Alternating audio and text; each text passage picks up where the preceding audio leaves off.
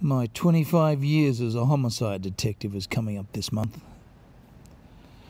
There'll be no anniversary parties for this lonely, overworked, underappreciated, no-name detective.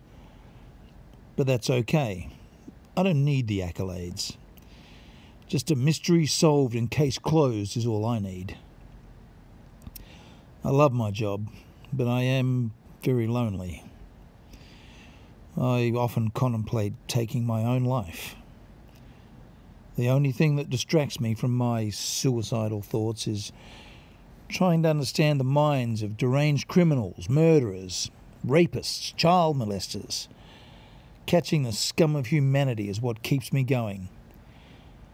In a way, I should really be thanking these people for keeping me up at night, thus keeping me alive.